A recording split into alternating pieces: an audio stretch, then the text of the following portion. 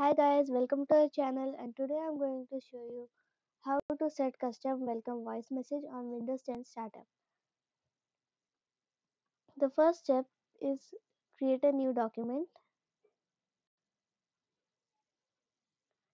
And the second step is that I have given the text in the description. Please copy that and paste it in the new document just like this.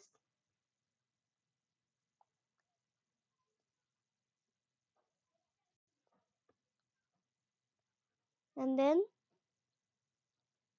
you can also make your own changes. Save it as a VBS format. You can copy the file name too.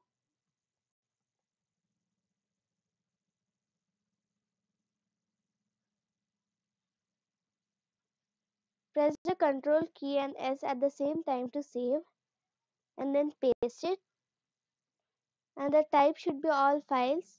I'm saving in the music folder as it will be a voice message. Save.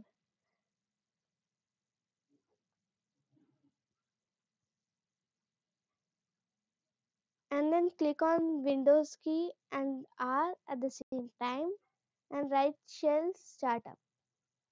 Then click OK.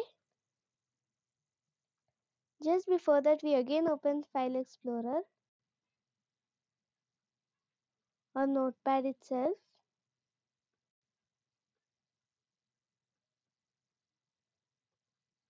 Now after we open File Explorer, we create this as a desktop shortcut